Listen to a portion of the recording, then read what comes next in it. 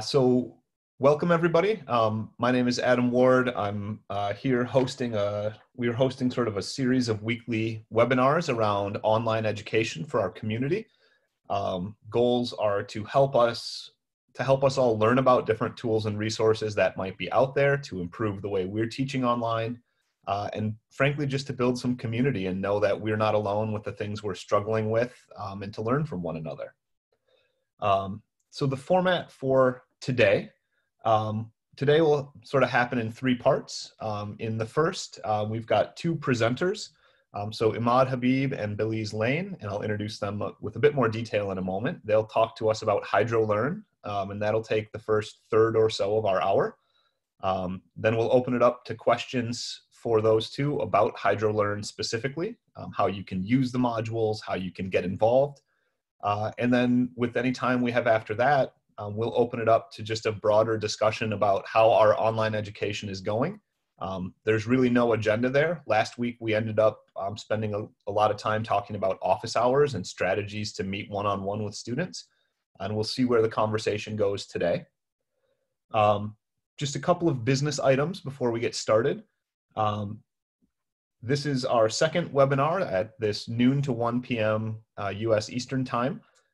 In the next 2 weeks, we'll have two more panel discussions. Next week, Skylar Herzog and I will be hosting a group of graduate students to give us the real deal of what it was like from their side in this transition. And they'll both share what has gone well and could be better in their view.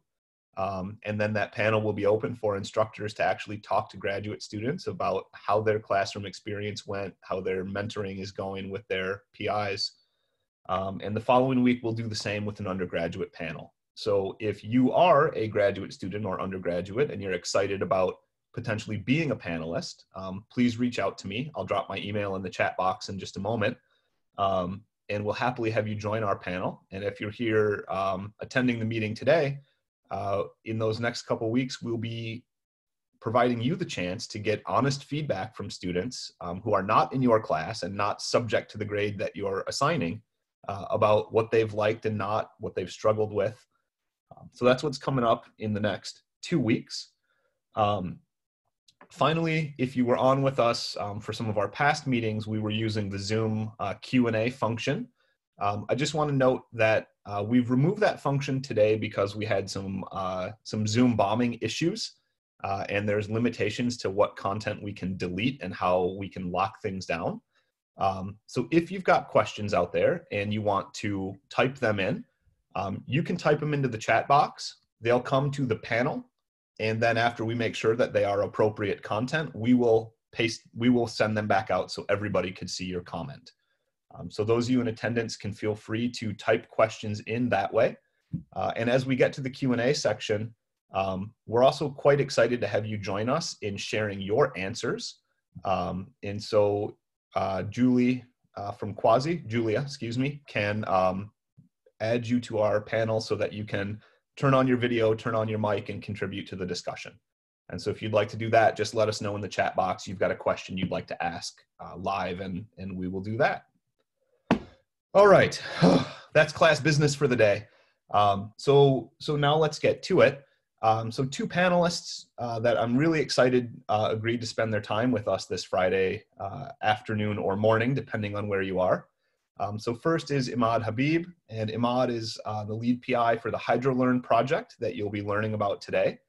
And Belize Lane is here. She was one of the first HydroLearn fellows who developed some modules on that platform and has taught with them in the classroom. And so with that, Emad, I'll turn it over to you, and you should be able to unmute, share your screen, and yeah, we'll look forward to learning more about HydroLearn. Thank you.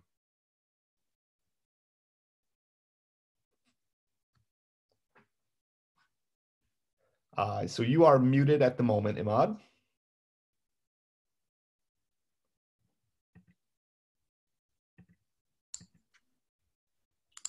Yep. Okay. There you go.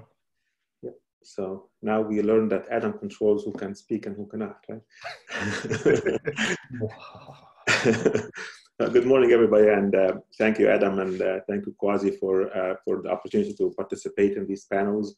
I think I participated in an early one about maybe several weeks ago that was also put together by Adam. So hopefully there's not a whole lot of repetition between that one and today.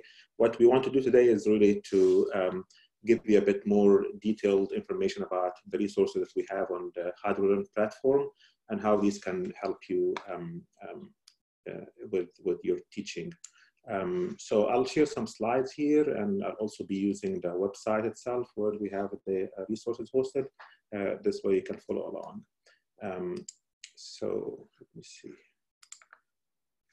Okay, can you all see my desktop now? I think. Okay. Okay, so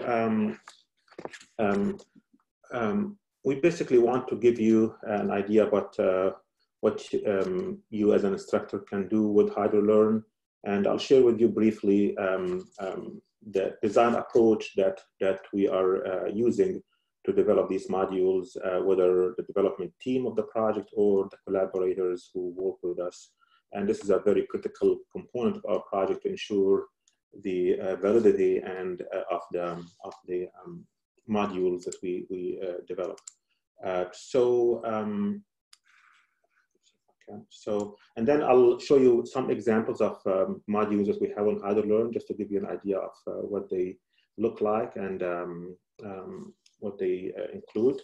And I'm very excited to have Belize from US State University, who worked with us as, she's not part of the project officially, she's actually working with us as a fellow. We have a fellowship program in HydroLearn to engage the community to basically develop these modules, because it's not just about our project, staff who's developing this. We want the community to, I think Adam made a good point that this is all about building the community. So we would like to contribute to that.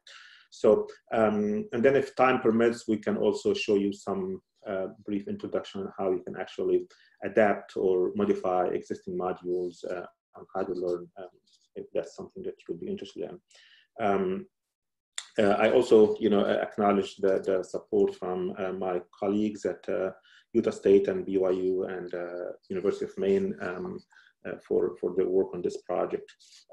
So before I get started, just a brief background on HydroLearn in general. It's a project that actually we have been working on for the last several years with support from the National Science Foundation. Very much appreciated. We have been working on it since 2008, actually, so quite a bit of effort and quite a bit of support from NSF. Our main objective is primarily to promote the collaborative development and adoption of active learning resources in hydrology and water resources. And we really look at HydroLearn as a place where the community can work together in the development of online hydrologic education content. So jumping into the next part here is what can you really do with HydroLearn, and what does HydroLearn have to offer? See if I can advance this, right? So as an instructor, there are a couple ways you can actually interact with HydroLearn. You can use it to find content that was developed by others and that may already suit your needs for your class. And in that case, you can actually use the modules as is and assign them to your students to cover topics that you already have in your curriculum, or to supplement what you typically cover with some additional student activities. So you can basically find modules that are designed around authentic learning, authentic problems. They typically integrate hydrologic data and modeling resources, and they're also driven by clear learning objectives that bring students into rich activities. And of course, the modules also come with assessment tools and rubrics that can help the instructors grade these assignments. These are some of the elements that we found over the years to be most helpful for folks who use these kind of resources. And we try to build the modules to contain these elements to facilitate the adoption by others. The idea is that you want to have a module that is usable by others beyond your own immediate use in your own class. Besides using HydroLearn to find resources and use them off the shelf, if you speak, Another way to interact with HydroLearn is basically to adapt an existing module, and that was created by somebody else. You can actually clone that module and modify it to suit your own needs. You can make it shorter. You can make additional. You can add additional maybe exercises or replace some of the data sets or the watershed location that you are interested in. You can also use HydroLearn to collaborate with others, whether within your own university or even better outside, to develop learning modules. And for that, to support that kind of user scenario, we build into HydroLearn some tools that can support the developers of modules on developing learning outcomes and learning activities and what have you. We really think that in this time, this interesting time, that the learning resources that HydroLearn has will support the increased focus on online education, and probably also will help us in the transition back to the in-class learning by trying to harness some of the ongoing efforts to develop effective teaching resources. We actually have an open call for participation for folks who are interested to work with us during the summer to develop some learning modules. And we have a fellowship program. Like I said, Belize is one of the early ones that work with us. If you're interested more to know about that, there's a link on the website that tells you how to apply. And you can always contact me if you have any questions. Before I show you some of the modules that we have on HydroLearn, I would like to share with you a little bit more on the research background that we have, that we use to build the modules with, using this concept of constructive alignment. And without getting into too much details into this, but basically constructive alignment is about aligning the learning objectives that you want your students to achieve out of the module or out of the content, and then building the instruction that will allow the students to learn or achieve these learning objectives, and having some assessment tools that will tell you whether actually the students have learned what they are supposed to learn. So it's like a triangle with the students in the center of it. And it's an iterative process where you define your learning objectives, you build the content to deliver that learning objective, and then measure whether the students have actually learned it or not. And you can improve that cycle as you go. So we try to enforce or at least promote this approach in developing the modules that we have on HydroLearn. We believe this is a good practice to ensure that the modules will have real value in delivering the learning objectives, and it will also help the instructor in keeping track of what they are trying to achieve and whether the students actually were able to achieve it or not. So without spending too much time on the theory here, maybe I can show you some of the some of the modules that we have on HydroLearn. Excuse me. And I think maybe the best way to do that is to really jump into the website. So I'm going to exit the PowerPoint presentation here. Hopefully everything will work. This is the site that we have here. Let me know if you cannot see the web page. You should be seeing the web page now, actually. And sorry. So this is the home page, and you can browse there to the modules. It will take you to this page here. If you are not logged in, it will ask you to log in. Registration, of course, is free, and it's just a way for us to provide access to proper users. This is the list of resources we have. We currently have about 15 modules or courses, if you want to call them that way. These are the ones that have been finished and developed already, but we have a group of fellows who are working actively on developing other modules that cover different topics here. So the ones that we currently have, they actually have been curated and tested and used in classrooms And like I said, they come with student-oriented learning activities and assessment rubrics. We have several modules here that focus on fundamental topics in hydrology and water resources engineering.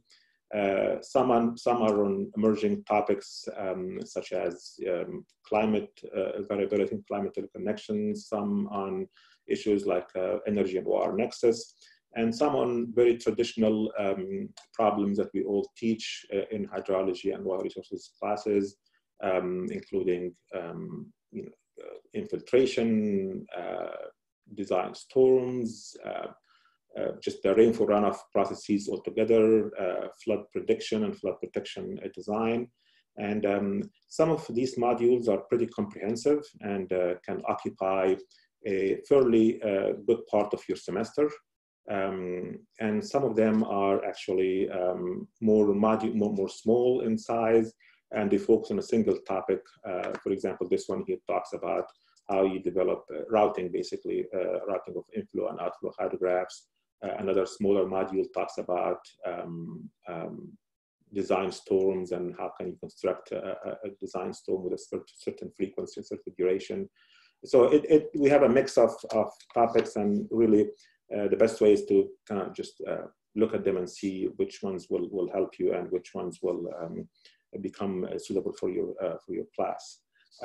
Like I said, some of the modules are small and can be finished in a week or two, and it takes a student only about a few hours. We try to keep track of the hours here on each of them.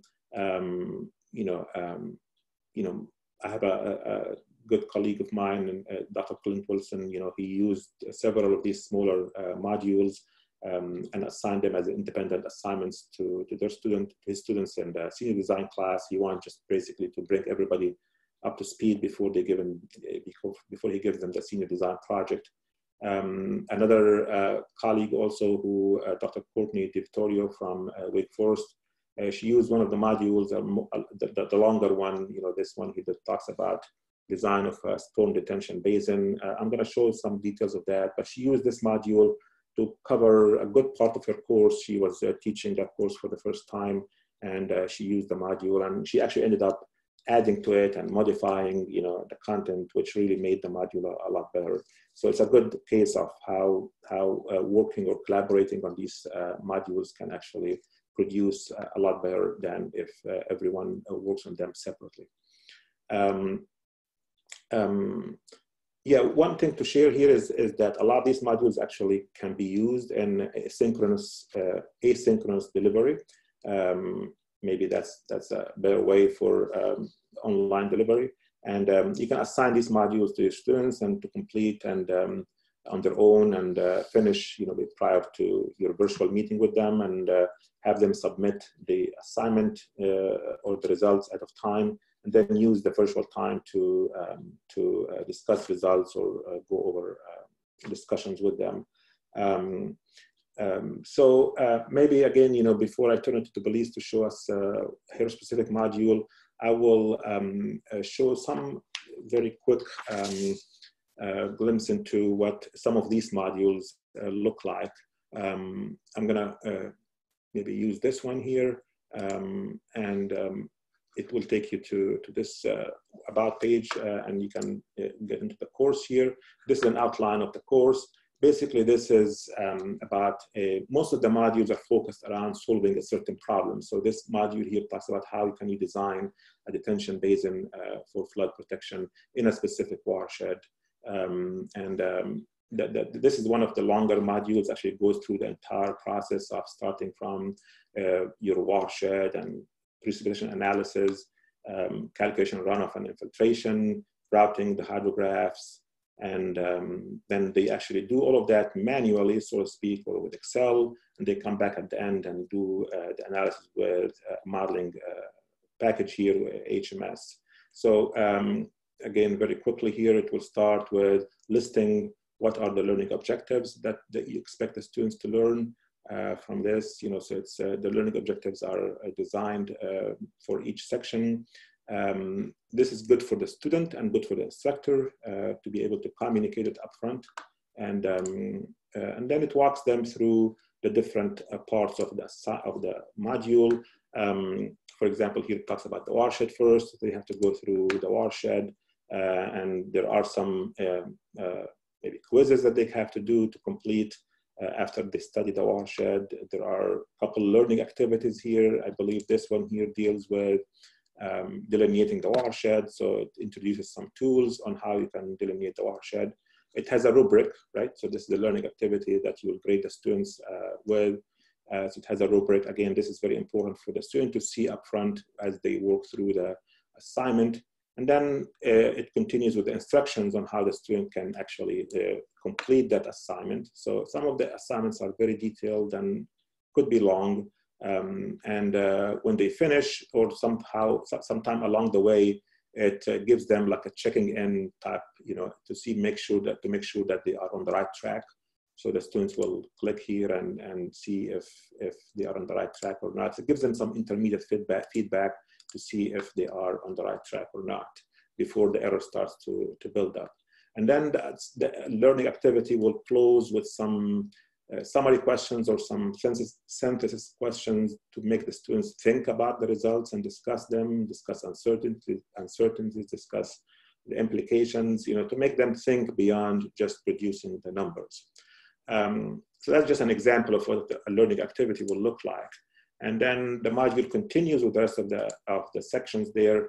It could take them through the precept analysis, the design a storm, using whatever methods, alternating block methods or what have you. So every section will have an introduction or a background, maybe a quiz, and a learning activity that asks the students to do something.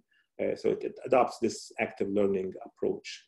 It goes after that into runoff and infiltration. They learn about soil and runoff generation mechanisms, and then routing after that. Again, there's quite a bit of rich assignments that, for example, this one is on reservoir hydrologic routing, designing the detention basin, sizing it up, and looking at trade-offs between the size of the reservoir and the cost and other environmental factors. And then once they develop all of that, sometimes the module will actually provide them with templates to get them started. This is intended mostly for undergrad education or for maybe early graduate, if some other modules are like that. So it's always good to help the student, with a little bit of initial help. So we give them some Excel templates to complete or to see how the calculations will go. This module here at the end, it closes with a modeling exercise with HMS, where they basically do everything that they did previously, but they do it using HMS. So it's a great learning experience. I believe a lot of our students actually give us good feedback, especially when they graduate. They come back and say, this type of exercise or this type of analysis, helped me a great deal because it was a real problem, and it also used some of the standard tools that the industry uses. The modules also, the platform allows you to integrate some of the external tools inside the platform. So this way, the student gets exposed to these tools or sites or data sets, but also it's embedded within the platform so that the student does not get lost really on where to find them. So you'll find that we were able to put here a Google map for the student to navigate and find out where the watershed is. And this is the tool, one of the tools that we use for delineation. If you're familiar with Model My Watershed, it's really a nice tool that people use. So the students will use these tools while they are doing the exercise. Again, this is the site from the NOAA. Of course, they can visit the site on their own, but we bring it here so that it's all integrated in one place. By the end of the exercise or the end of the module, the students learn the material. They applied it using manual calculations or Excel, and they also got exposed to some modeling experience and a lot of data analysis. And also they learned about some of the research or industry tools and data sets. This is an example of one of the modules, and like I said, other modules follow a very similar strategy. We have here another module, a popular one on energy and water nexus.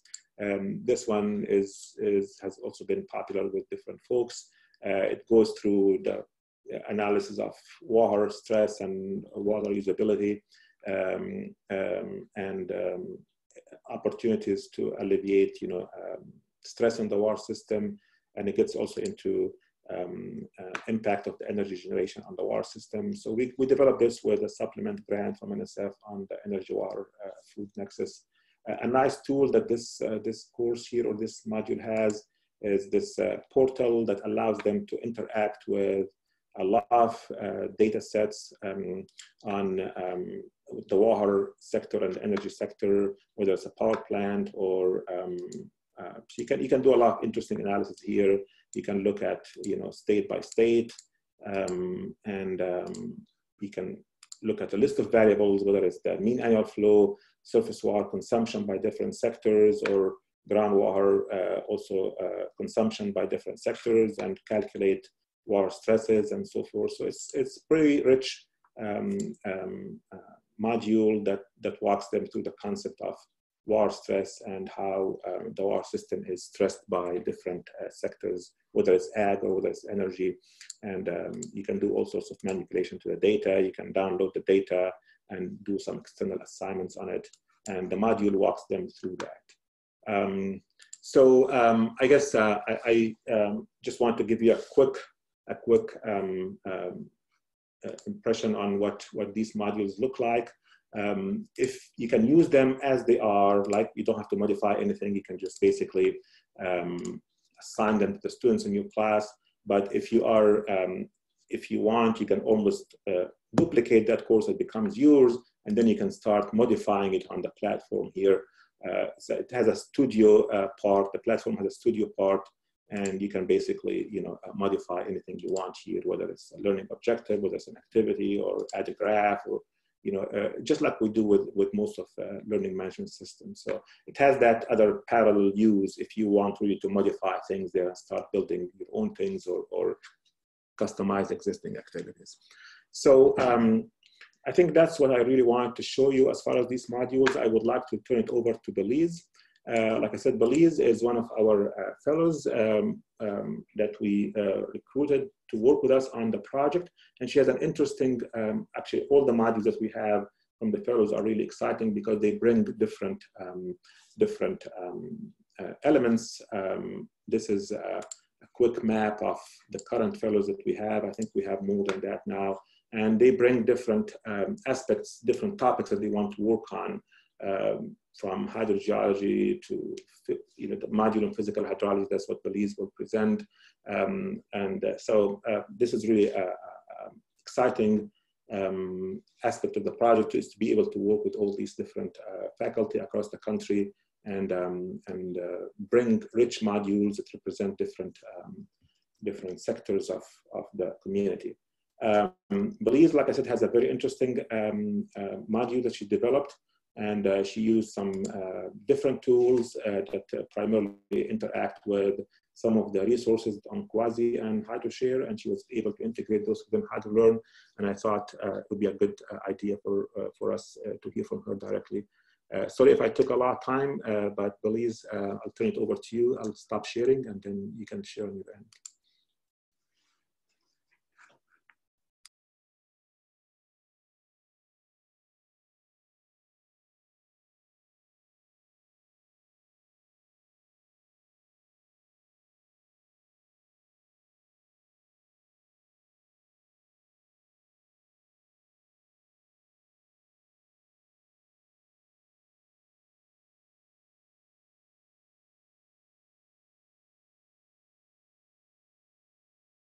Can you guys hear me now?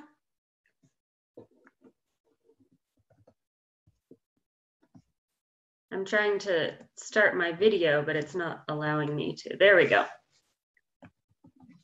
Okay. I'm going to go ahead and share my screen.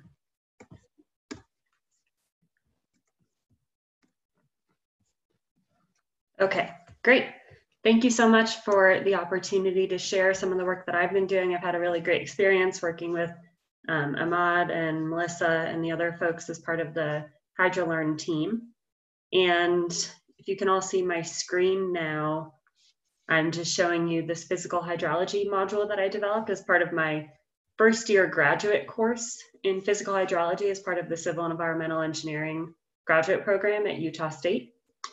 So I just want to point out that this is, Emad mentioned that some of these are just could be done in a couple of days and some are more comprehensive. This essentially captures all of the exercises for my entire semester course, ranging from hydrologic data analysis and conservation laws to soil properties, infiltration modeling, and the climate system.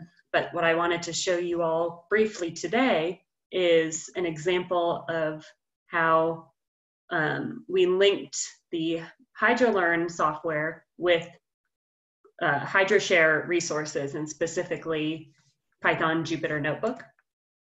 So I'm going to go ahead and start this course, or this specific section within the module.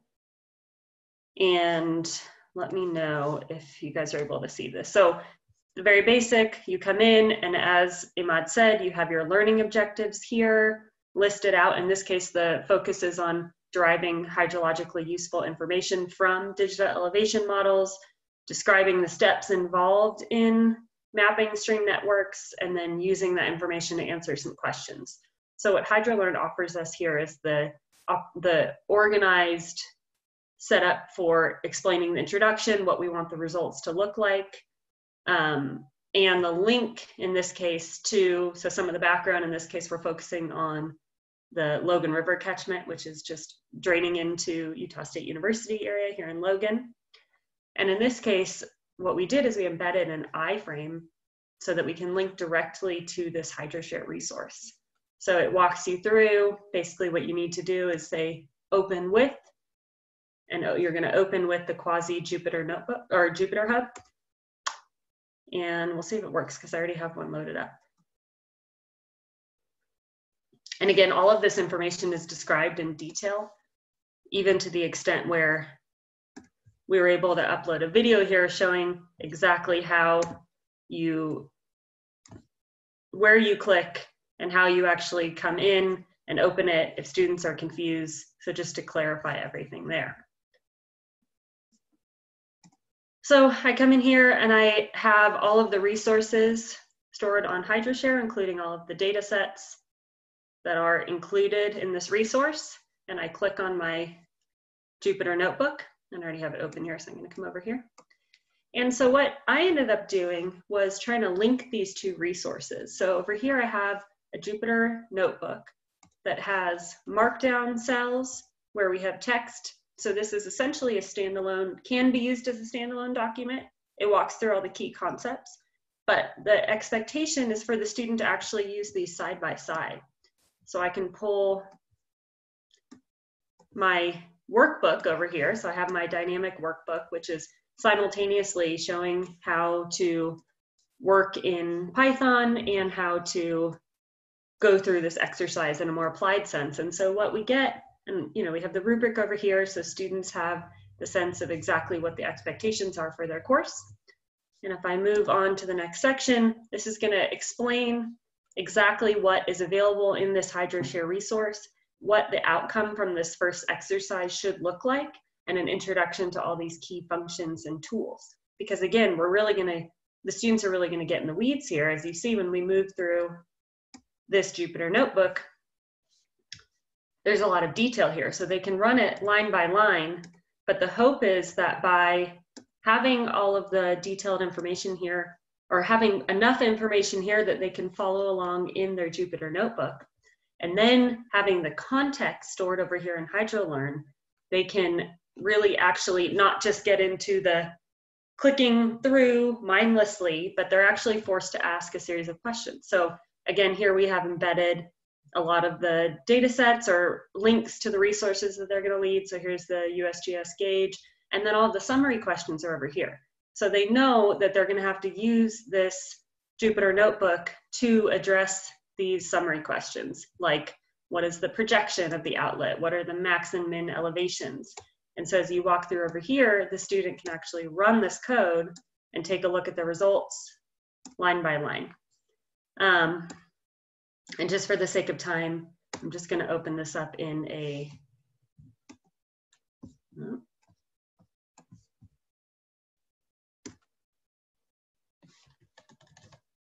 format here so we can see this. So again, you come in, you link to the HydroShare resource, you can open up your Jupyter Notebook, and then the Jupyter Notebook allows you to run the code one line at a time, providing the basic context and then the code. In some cases, the students are asked to actually adapt the code. And what you'll see is that these are intended to be used in parallel. So you're walking through HydroLearn, where the student has more information related to the rubric, the summary questions, the expectations, and a lot more of the context.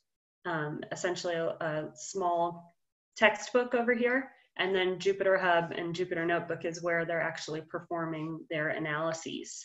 And they can make sure that what they're doing is actually reflecting what is expected of them. Here's just another example. Now they're performing the pit removal and flow direction analysis using the TAUDEM tools. And then over on the right, you're seeing where they're actually working through and running those lines of code to accomplish that. So that, I'll leave it there so we have time for discussion, unless anyone has additional questions or things they'd like to see. So thanks, thanks Belize and Emad for doing this. So just a couple of quick, I answered a couple of questions on your behalf while you guys were presenting, both of which were broadly around the like, how do I get this? I want this. What does it cost?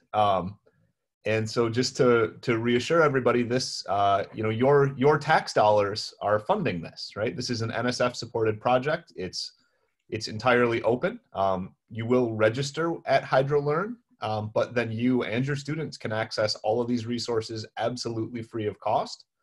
And yeah, so that was the sort of the spirit of the first couple of questions were just like, where do I find it? I want it. And I've got a few more questions I saw come in along the way. Before I do those, I just want to note, so I'm new to the HydroLearn ecosystem.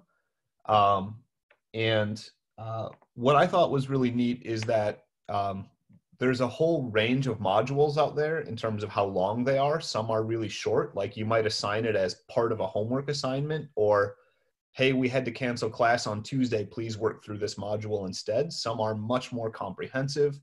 What Belize showed us is one of the really high-end integrations. So it's got like all of these the live script and the coding, and students are really in it doing it. Other modules are a lot more sort of one-way presentation and don't necessarily have all of those interactions there. So there's a real diversity of content on HydroLearn.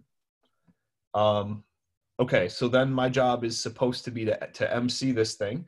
So let's see. So Molly McAllister, I've seen 2 questions come in from Molly.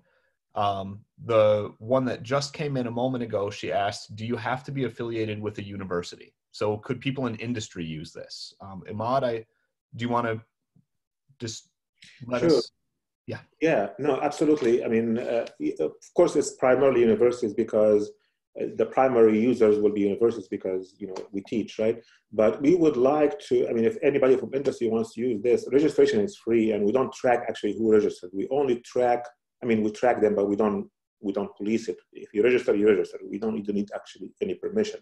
The only permission that we have to grant is if you want to access the studio part of it, basically to modify things, right? But that's also free. Now, university versus industry, absolutely, you know, we welcome anybody because really one of the key things is trying to actually encourage university and industry collaboration or at least interaction. And we have some, like I said, in the current announcements for the fellowship, we have some applications coming from an industry person who wants to develop some teaching material. So yeah, by all means, actually it makes the exercise richer in my mind. Awesome. Yeah, and I'll use my privileges as the host to just emphasize one thing that Emad said very quickly there. So there's a level at which you can simply log in and you can access this, right? All of the students in your class could generate logins. They can use this material. If you want to be a HydroLearn developer, there's another portal in the background that lets you create your own modules. And that's the sort of work that Belize did to create the module that she shared with us today. So you can be you can be a consumer of HydroLearn resources. And if you like it, or you think, geez, I wish there was one on topic X because I really love that topic, then you can ask for permission to create your own module. And that happens in sort of a sandboxed environment. So it's not public while it's under development. Yeah, and there's another case in between those two, Adam, where if you like what you have there, what you see there, a module, let's say Belize module or one of the other modules, but you want to modify it, you can also like clone it with the permission, of course, of the developer, and it becomes yours, and you can modify it the way you want.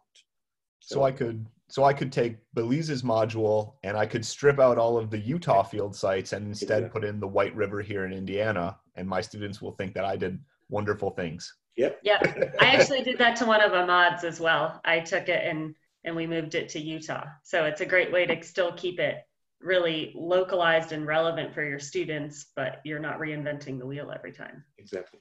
Very cool. Let's see. The other question I saw come in from Molly McAllister was asking about the back end. So does this run on a Canvas or Blackboard backend? And I'm gonna infer from that question, it maybe is also asking, my university uses program X. Is that going to limit what I can do, or do I have to have Canvas at my university in order to use this? Yeah. So actually, a short answer here is actually HydroLearn, or the studio part of it, where you can actually develop things, is built using the edX platform, EDX, Open edX platform. Just from the name, it's an open source, basically learning management system and content management system. And we did a lot of research whether we should build our own, whether we should use something that the community has, and we converged on the Open edX because it does not really require any licensing in terms of, if it's Canvas, you have to have Canvas. If it's Moodle, you have to have Moodle. So it's all on open source edX platform. It's really the same platform that, if you're familiar with the online courses that Harvard and MIT and other universities offer their online courses, it's the same platform. But we use the open source part of it.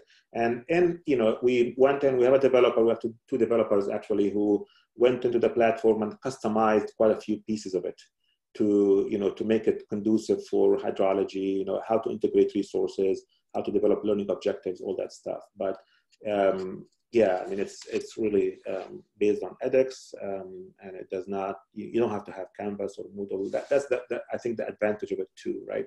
That once you have a resource there, a course there, you can actually add a collaborator. I can add Adam from Indiana University to my course or my module, and we both work on it.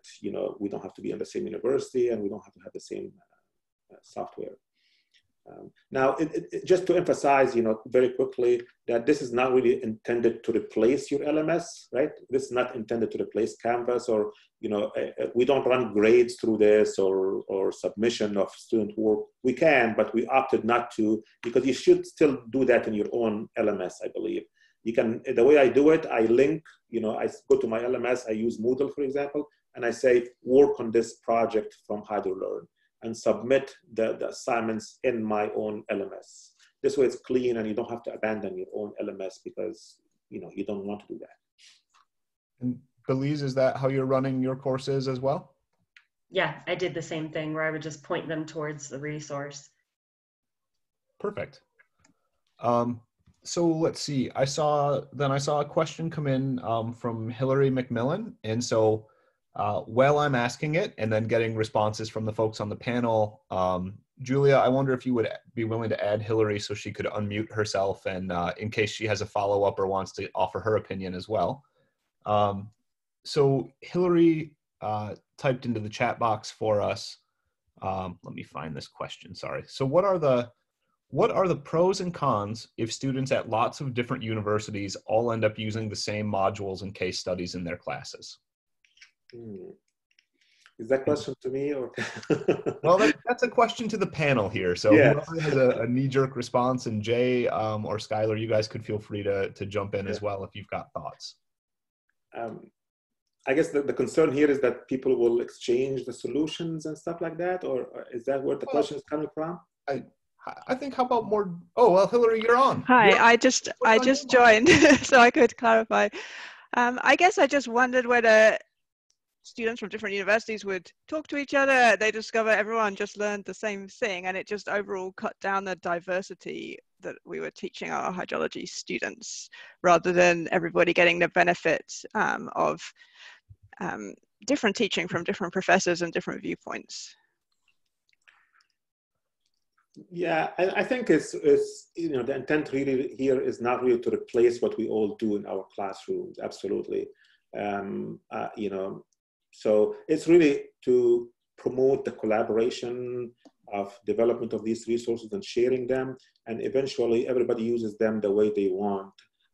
Like I said, you can use it as is, a small piece that you insert in your class if it helps. We are actually moving towards more that model of developing smaller modules that people can insert in their courses. It's not an intention here to replace the entire course and the professor sits on the side. So yeah. Something to add, my experience so far has been that because I'm sort of adapting from others and then building on it, you basically get this crowdsourced product that's superior that the students are receiving, and they're probably not many students are going to receive, just, pull it off the shelf and just provide it, or just have it as it was developed by another faculty member.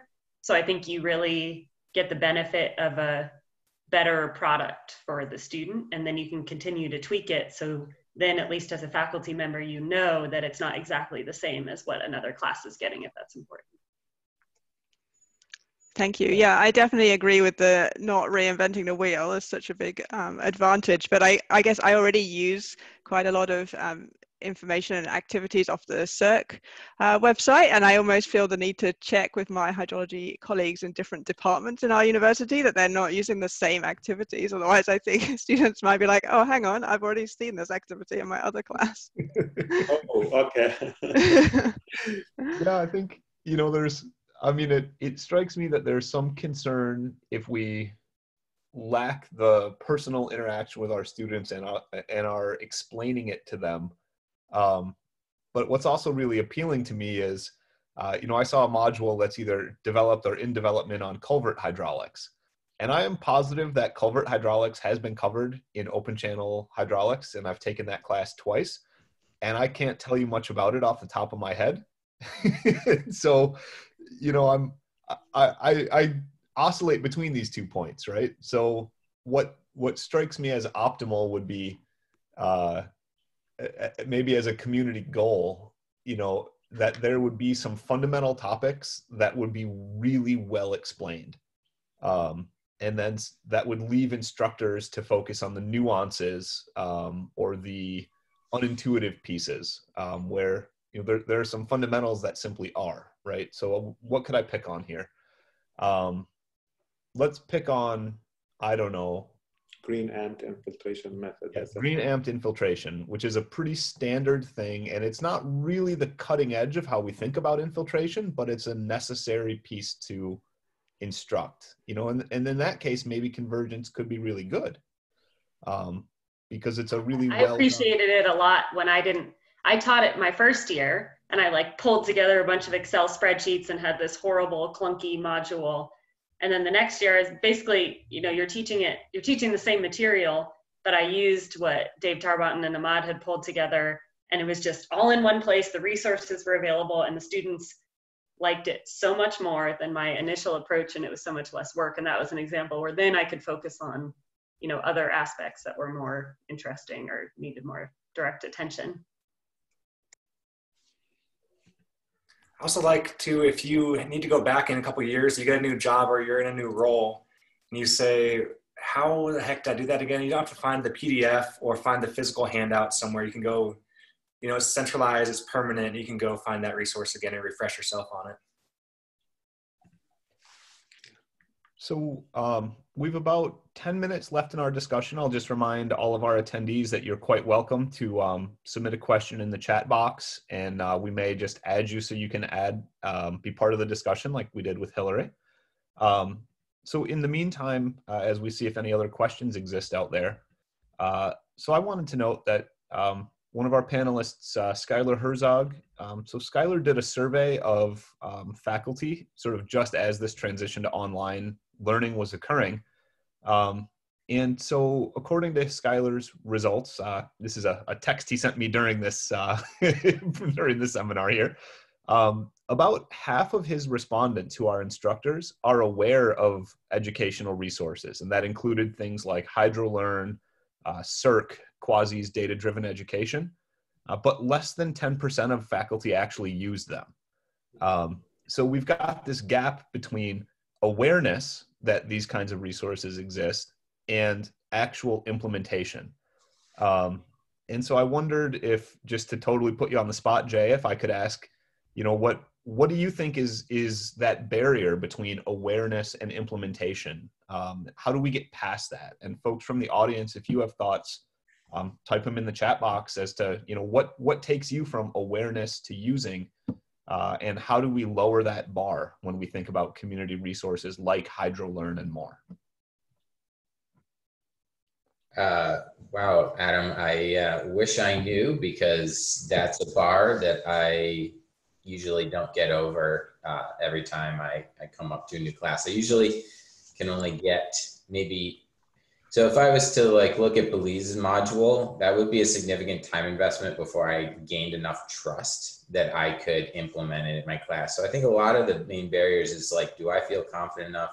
Do I trust this before I use it in my class? And that's just trust always takes a long time. So I think that's the main barrier, is just a lack of time for us to adapt and integrate new things. So stepwise bringing in 1 or 2 new things each semester, I think, is a realistic goal for everybody. My question, maybe it raises another barrier, is if I invest all that time and I develop trust in using one of these shared teaching, how stable is it going forward? Am I going to be able to use it again next year and the year after and the year after? Or am I just going to adapt to this new technology, this new module, and then it's going to evaporate? So stability is part of the trust issue that I'm mentioning. So could they speak a bit about HydroLearn's stability going forward? Well, Emad, that's probably a question coming your way about sustainability of the platform. Well, I thought I was done with my question. No, this is a great question. And actually, when we wrote about the adoption, right, what gets people to adopt, and also the point that Jay raised about the sustainability, when we wrote our third proposal, this last proposal to NSF, it is focused actually on that. It's focused on how do you increase the adoption, and how do you address the sustainability. These are very great questions. There's a lot of research on that. You know, there's a whole theory on increasing the adoption of innovations in educations, and they define certain attributes of what your innovation, right? Innovation here is basically what you are developing that can facilitate adoption. One of them is sustainability, of course, right? And another one is compatibility, whether it's compatible with what you do, right? You may have the best resource, but it's not really compatible with what the user wants. Complexity of the use. So there are, you know, how complex, how easy it is to use, and all that stuff. So the more you address these things, and you know, people promote the idea of iterative development. Don't develop and then put it out there for people to use it. That's a bad model, right? Develop a little bit, put it out there, get people to use it, engage them, and then improve and get user feedback as you go. And I think that's why we built this fellowship program into our project, is basically to have that continuous improvement model within the development. Sustainability is a big question, Jay, right? I actually participated in a program funded by NSF called iCore for Learning, Innovation Core for Learning. They have it for other disciplines, but I participated in the learning one. And it's all about researching your sustainability model, right? Who are the users and who's willing to pay for this, right? One day, you know, the NSF funding will end, and, you know, how do you pay? So I think Quasi can play a major role here in providing long-term sustainability for this. Our community, unfortunately, is fairly small. If you start charging for these things, you know, on a recurring basis, like statics books, for example, in engineering, or, you know, we don't have the market, right? I guess it will take some innovative thinking from the community to support the long-term sustainability of these things. So far, we have been living, or we have been supporting this with NSF support. Hopefully, if these things grow enough to have buy-in from the community will be willing to sustain it on their own. So I'll stop here if some others have more thoughts. Well, so Emad, I'm looking at the clock, and I do want to be respectful of folks' time, but I do want to ask you to talk about one last thing. So I just posted over in the chat box a link to the HydroLearn site, where you've got the call for fellows and for the virtual hackathon that you've got planned this summer. Yes.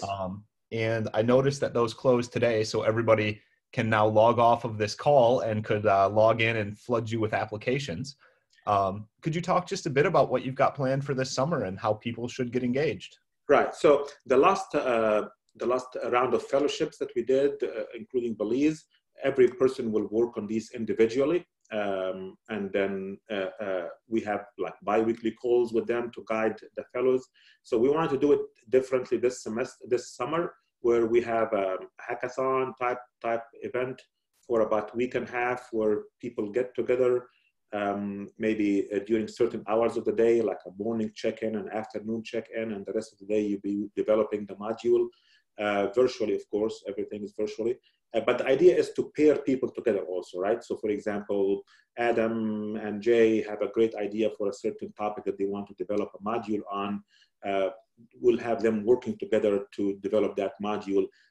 This way you get the best of both minds, and also Adam will develop something knowing that somebody else is going to use it, right? So this is just, it's not just for me. So that's the idea of the hackathon, of bringing people together to develop the resources collaboratively. It's about a week and a half or 2 weeks, but it's not a full 2 weeks where you have to be booked. It's mostly, like I said, some asynchronous time and some synchronous time. We still have, I mean, we received a lot of good applications. I'm very excited about it, actually. It closes today. You know, we'll leave it open if you are really interested. You know, put an application, and then we'll definitely take it into account. Awesome. All right. Any parting questions from anyone out there, and any final thoughts from any of our panelists that you want to share?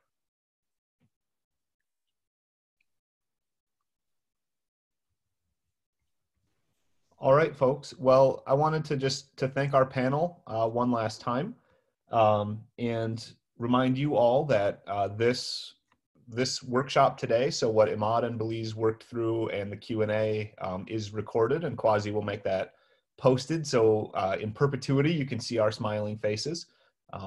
And we will be back having another community sort of meeting and workshop next week, 12 noon to 1 p.m. Eastern time. And our topic next week will be a graduate student panel. And so Skylar and I will do our best to MC that discussion, and we'll have a panel of about 5 grad students to talk to us about both how coursework and working with their PIs and mentors is going in this new reality that we find ourselves in. We'll be soliciting questions to ask that panel over social media on Twitter. And of course, you'll be able to ask them questions live during the meeting. So next week for graduate students, and the following week will be more undergraduate focused. And yeah, so we'll look forward to seeing you all back here for 2 more weeks, where we can learn what's actually going on in the minds of our students. Oh, and Misty says, thank you for the hard work on this and sharing it with us today. Emad and Belize, you guys deserve all the credit for this HydroLearn work that we saw. So thanks for that. Attendees, thanks for being here. And we'll see you in about a week, everyone. Thank you.